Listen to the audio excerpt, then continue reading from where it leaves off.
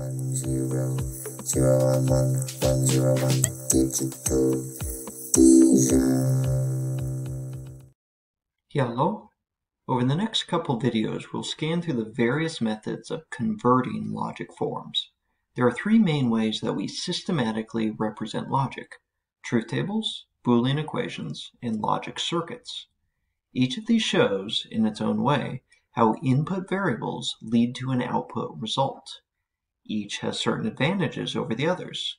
For example, truth tables indicate all possible outcomes and are perhaps easiest to summarize verbal statements, while logic circuits allow for direct implementation in machines. Since all three forms are valuable, it is important to be able to convert between them. In most cases, it is difficult to jump directly from truth tables to logic circuits, or vice versa.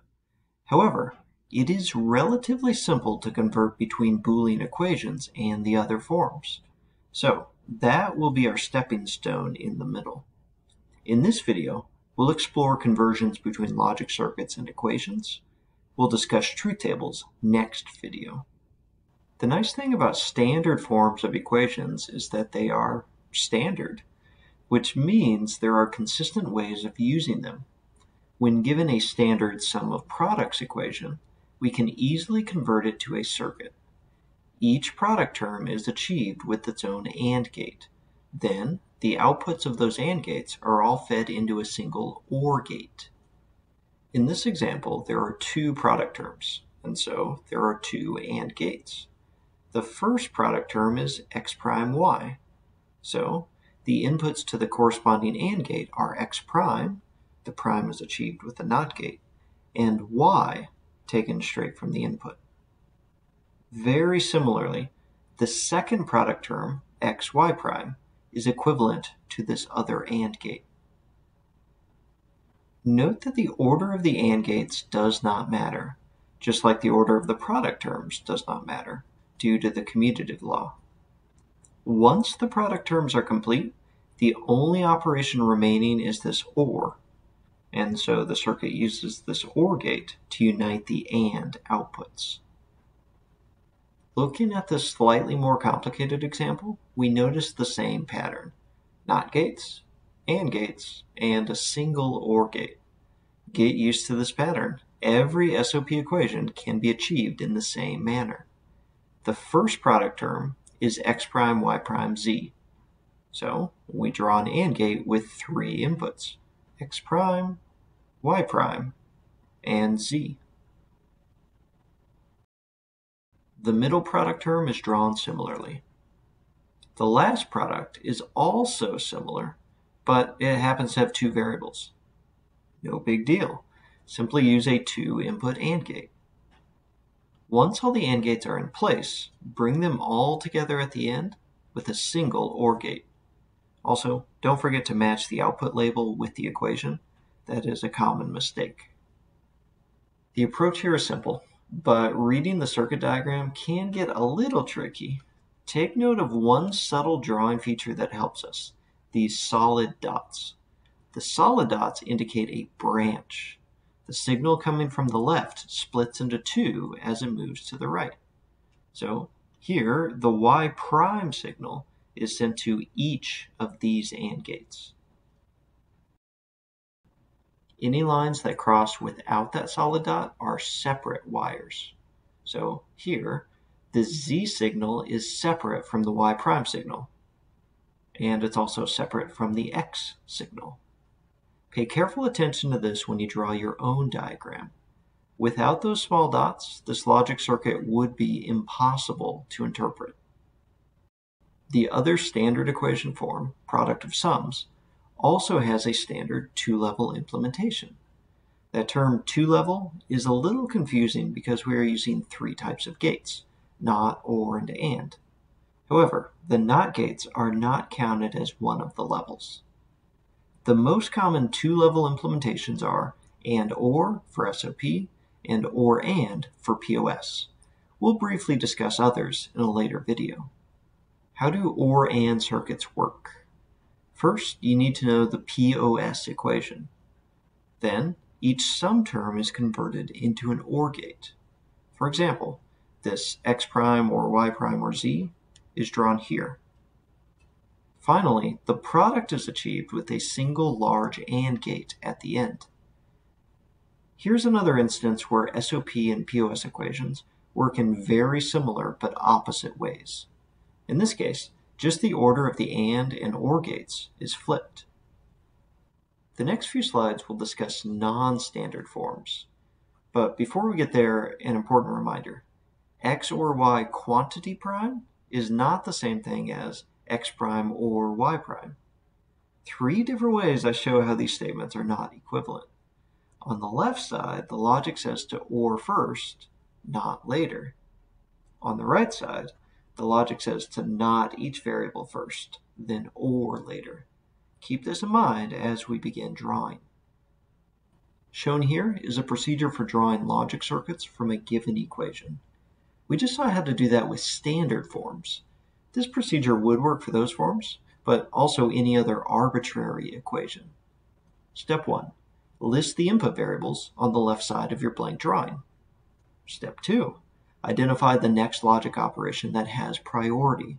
This must follow the order of operations, which goes parentheses, not, and, then OR.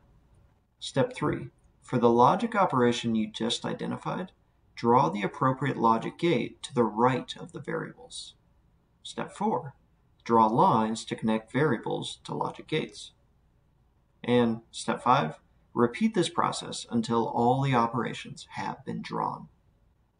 Let's apply that procedure to the example equation x equals a or b ANDed with c or a prime. Step 1 is to list the input variables on the left side. Simple enough. Then we identify the first operation. There are actually 4 possible operations to choose from: OR, AND, another OR, and NOT. We evaluate what's in the parentheses first, which is A or B. Thus, this first OR gate. The next operation is NOT. Thus, we draw input A passing through a NOT gate. The next operation is AND, so we draw an AND gate. One input to this AND operation is the result of the parentheses, which is the output of this OR gate. The other input is simply the starting C. There's just one operation left. We draw a final OR gate, then feed in A prime, as well as the result of the AND gate. Now we are done, except we forgot to indicate the name of the output variable, so let's do that here. So far, this video has exclusively demonstrated working in one direction. Given an equation, draw the circuit. We will conclude with 2 examples working the other way. Given a circuit, find the equation.